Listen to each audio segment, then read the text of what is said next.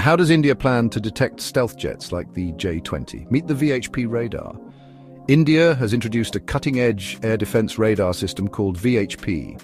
This radar uses very high-frequency bands with 3-meter wavelengths to spot stealth aircraft like China's J-20 and J-35. Stealth jets are designed to evade conventional radar, but VHP's advanced technology can detect them if they enter Indian airspace.